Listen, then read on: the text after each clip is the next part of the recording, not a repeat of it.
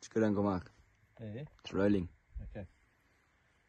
As most of you know, hunting buffalo is quite a dangerous activity, and one of the most important factors for hunting buffalo, other than the bullet that you're going to shoot, is going to be the rifle that you use.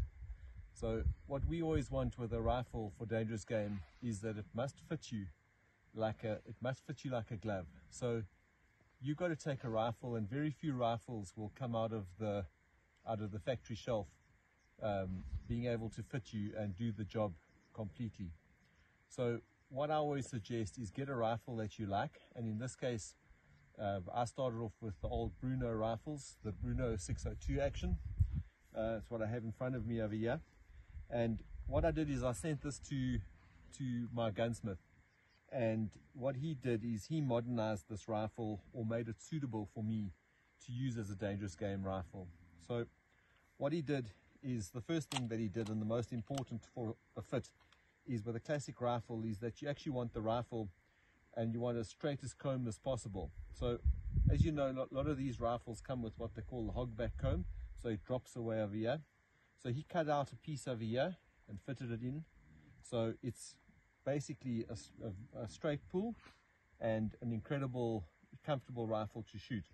Obviously we're not going to talk about the action. We all know the CZ actions and the 602 action.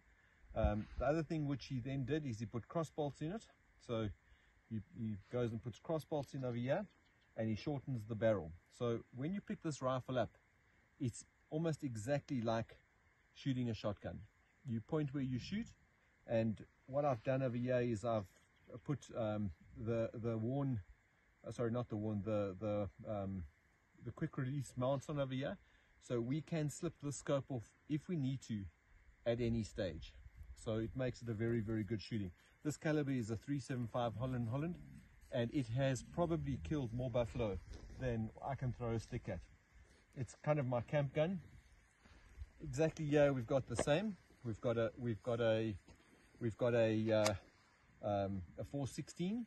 So you can also see, very nice piece of wood. Unfortunately we had to cut and lengthen, and basically short, pointy.